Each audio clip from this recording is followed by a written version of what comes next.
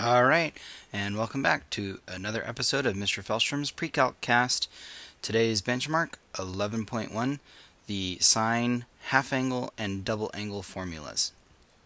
This benchmark is two parts. One is going to ask us to actually evaluate the sine of either a double angle or half angle, and the second part will just ask us to write the formula of the other one. And so here I have the formula for a double angle, which is what we are going to try to find, the sine of 2u. I do give you some information. I'm telling you that the secant of u is negative 5/2, and we also know that u is in between pi over 2 and pi. What this is telling us is that u is in quadrant 2, which we need to know in order for positive and negative values for our trig functions.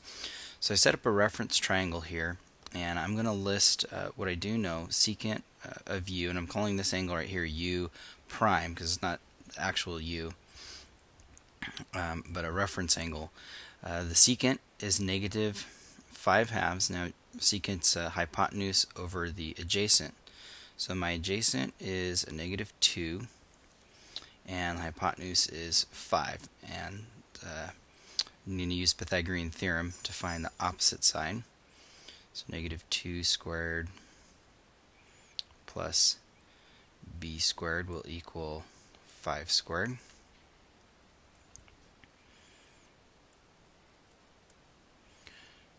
So it looks like b will equal the square root of 21.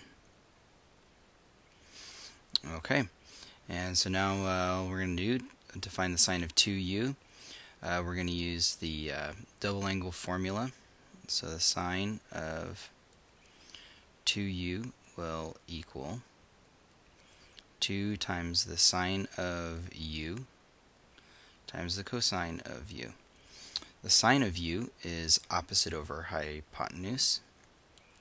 So 2 square root 21 over 5 times cosine of u, which is the adjacent over hypotenuse, and that's going to be negative 2, 5. And the reason why it's negative, our angle is in quadrant 2 where cosine is negative, so that's representing the negative sign there. So simplifying that out, 2 times 2, you get negative 4 square root 21 over 25, and there is our final answer.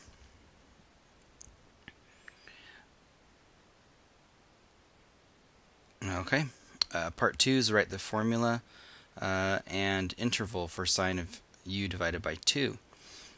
Formula first, so the sine of u divided by 2, the half angle formula is plus or minus the square root of 1 minus cosine of u divided by 2, and the interval is going to be half of the interval that we were given. See, u is in between pi over 2 and pi.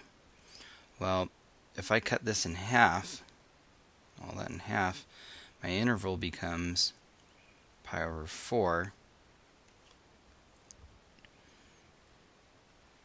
and pi over 2. What this actually does is limit our angle. Instead of quadrant 2 now, we become quadrant 1. Pi over 4 and pi over 2, that's all in quadrant 1. And since sine was positive, we're going to want the positive square root value. And that's how we would set it up if I had to find the half angle for this particular problem. And there you have it. So thanks for tuning in, and we'll see you next time.